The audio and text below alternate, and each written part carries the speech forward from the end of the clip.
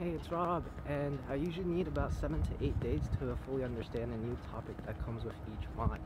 I'm on track again this mod, so if all goes well, I should be able to pass the code challenge on the first attempt again, and if I do, then I would have passed all of the challenges on the first attempt.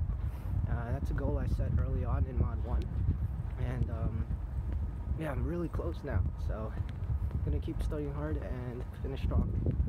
I've successfully completed all challenges with the bonus on the first attempt, and that's something that I've wanted to do for like throughout the whole thing, and I'm really glad I was able to achieve that.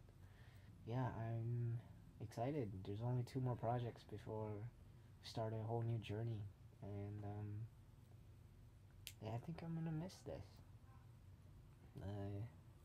I had a lot of fun throughout the entire time I was at Flatiron, since day one when I was super new to everything and hashes was terrifying, till now I'm able to build a web app with React, and React is quite complex.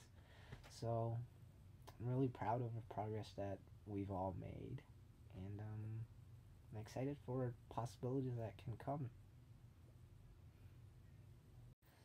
So my advice for mod 4 is to make sure you always know what's in your state and what's in your props.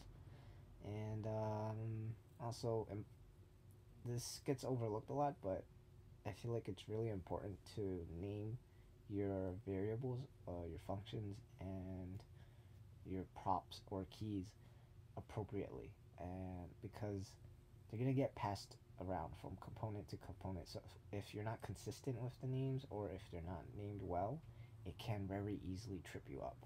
And I feel like that's something that I had to learn the hard way.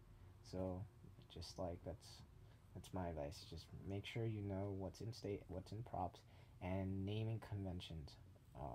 That's like the trick that really helped me.